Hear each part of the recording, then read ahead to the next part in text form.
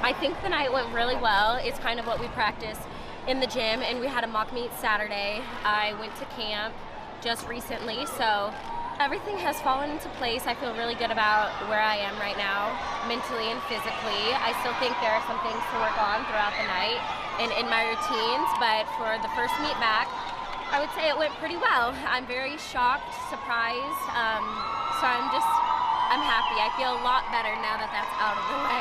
Right now, I think I should just embrace what happened today, be happy. For me, for my teammates, we'll go into championships in a couple of weeks, work on those tweaks that we had today, but I'm in a really good spot, and who knows, I'm not gonna think so far ahead. I know everybody, it's just like when you get married, they ask you when you're having a baby, you come to classics, they're asking you about the Olympics. I think we're just trying to take it one step at a time, and we'll see.